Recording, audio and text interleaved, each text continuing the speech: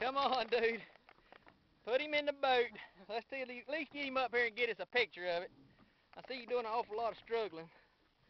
How much line you think he's took from you? A couple 100 yards? Yes. Alright, just keep him tight. Keep him tight. Alright, we're going to try to get around here and get this old boat cranked up.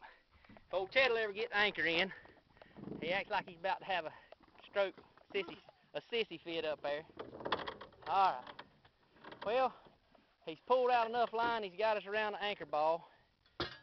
Get the anchor over there, up on this part here, Chet, where it's out of right way.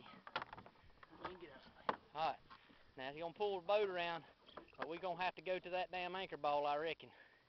Because he's got in it, looks like. I hear it clicking. Maybe it'll pull the line up, pull it up the line. Bring him on up here, Rye, where we can get a look at him. Maybe we can see it there a little bit. What's that, sweat popping out on your forehead? That's right. That's right. Oh my God.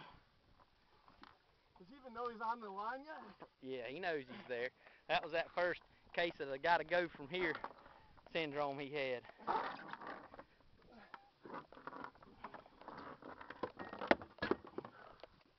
Chet, get the string. Step over it, Brian. 1 foot up. 1 foot up. Get it in, Chet. Alright, guys. Evidently, Ryan, you must have him hooked pretty decent. Either a circle hook in the jaw or whatever, but just bring him on home where we can get another look at him. We didn't have the camera ready when he come up there and got that bait.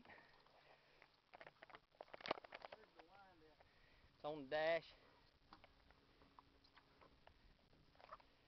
You gaining some ground on him now? I got him. Ah.